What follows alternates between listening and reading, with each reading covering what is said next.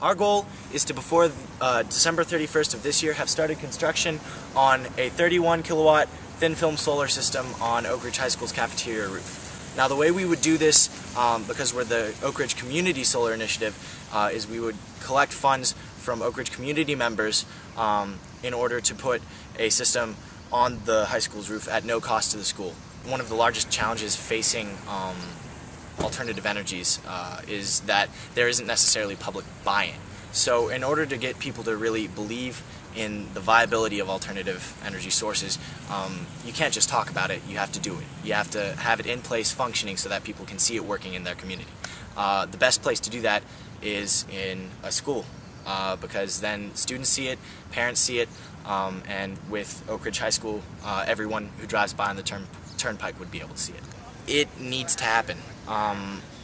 Relying on fossil fuels is not only environmentally irresponsible, it is long-term entirely unsustainable, because we are running out, as you can see with gas prices right now and with some of the crises in the Middle East.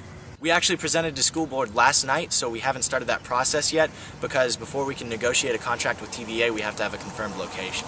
But last night we got that confirmation, so we can move forward now.